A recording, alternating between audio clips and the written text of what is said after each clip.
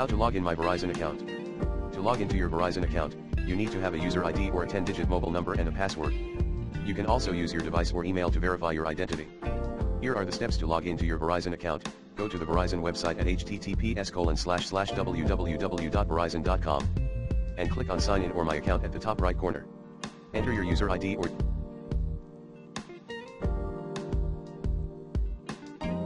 your 10-digit mobile number and click on Continue. If you are signing in for the first time on your device or if you recently changed your password on another device, you may be asked to verify your identity by using a text or push notification, a password, or an email. Choose the option that works best for you and follow the instructions on the screen. Once you verify your identity, you will be logged into your Verizon account.